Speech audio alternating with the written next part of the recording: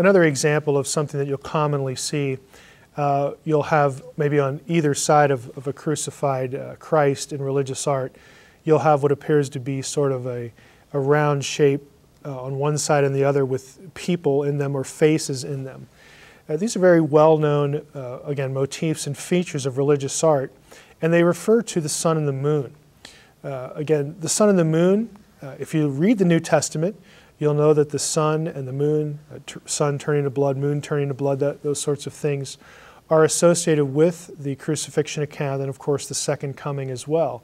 So what these are is these are personifications of celestial objects, sun and moon in this case, that are given personality and given sort of human form as characters in the story or characters in the narrative. They are not UFOs. Again, all of these kinds of things are well known to people who make their living in the art history field. They're not astounded by this amazing thing that they see in a painting, and it surely must be something from another planet. They don't look at it that way at all, because they just know they've seen hundreds of these and they know what it is and they know why it's there.